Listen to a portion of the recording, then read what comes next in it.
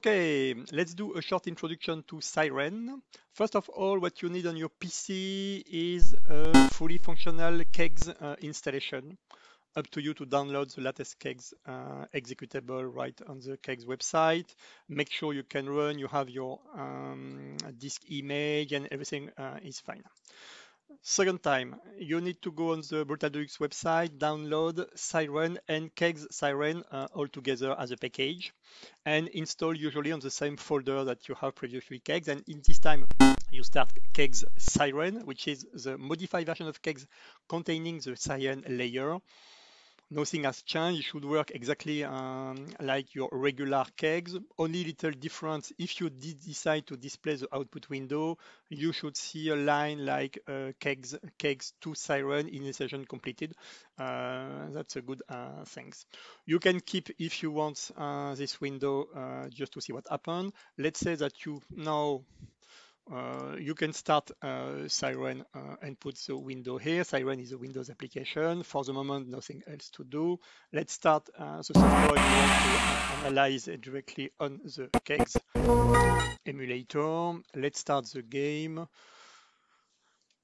Let's start here, and now it's time to connect to software. The way Cyrene connect to kegs is simply by this button where you select the window name of your kegs. If you have several kegs running, up to you to select the right window. As soon as you have selected the window, kegs freeze, and now Cyrene has the control. So now kegs, Cyrene can be seen as a remote controller for kegs. I can also describe Cyrene as a logic analyzer, pumping information from kegs and having an interface to display everything. So let's see, and let's take a few seconds to cover the interface of Cyrene here. Basically, what do we have? You have several menu. Of course, you have fast access button in the action menu.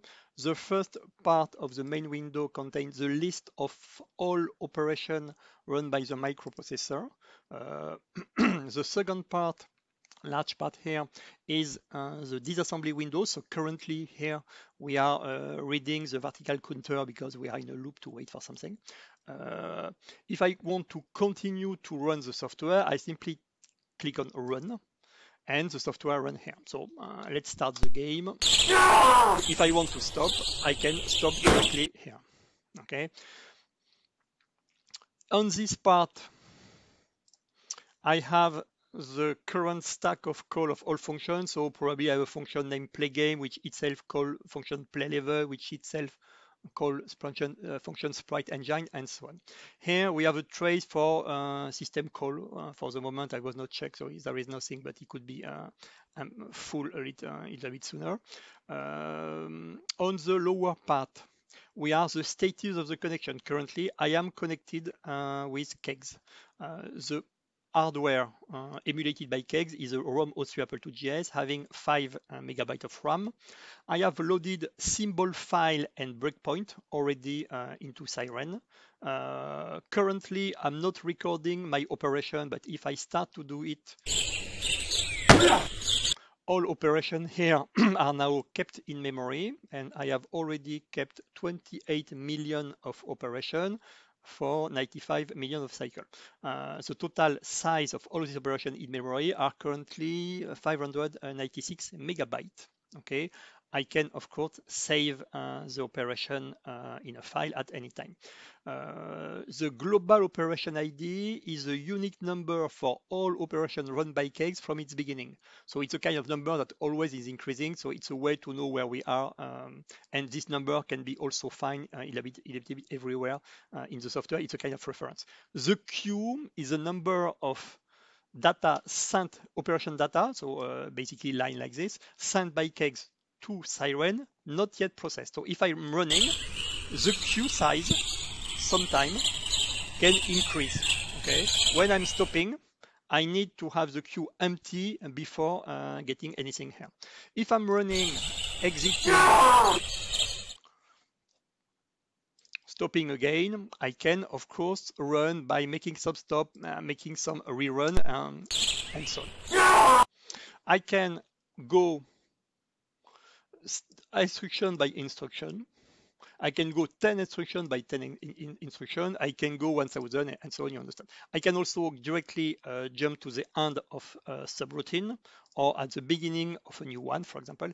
If I want directly to go on a specific line, I simply need to click on it and click on highlight. So it will go over all the function and so on. And here we go. This is convenient where you have to wait in the middle of the loop and you want to go to exit from the loop. You simply click outside of the loop. Here, what we can see we have labeled and everything in blue because of the load of the symbol. Symbol file and breakpoint has been loaded already in memory because on the preference file, I have asked for the reload of the configuration, and symbol are already loaded automatically and they are located on my PC. The symbol file, of course, is linked to the software currently running. There is two types of view you can get. You have the type of view which is basically a view of what is in the Apple IIgs memory. So it's something you can ask for memory area, data, and so on. Every Windows from the interface can be resized. So for example, on this case, you can resize both in both directions. In this case, you can't resize, but you can use the zoom to increase the size if needed. When it's time for to analyze a code for disassembly part, once again, you can increase the size and use button to move inside your disassembly part. Okay, some location, for example, the memory map showing the interaction of what the software is doing in memory by reading, writing, and so on. You can, of course, you have some button where you can reset. Some data are kept, are updated in real time. For example, here I'm receiving the information and we can see that it is modified in real time. At the opposite, some part are only refreshed at the end of the queue when the queue is empty. Finally, the part, for example, the graphic part is, for example, currently on the software I have that. This is all the old one, and as soon as the queue will be empty, I will receive an update of the window. Let's take 1 or 2 seconds to get them. At the end of the queue, we receive the memory startup, and now we can update. So some parts are updated in real time because they are based on the content of the operation data. Some other parts are updated only at the end of the sequence. So the idea is not to let the queue to be too big. It's better to, and also the idea is not to record what you don't need. Here I have already 8 GB of RAM, and it's not going to help. Of course, it's faster when you do not record the operation. You have capability to save and extract information to the disk. So as I said before, you can save your operation list. You can save some data part. For example, if you want to save a part of the memory, you just define something and you give a pass, a file pass.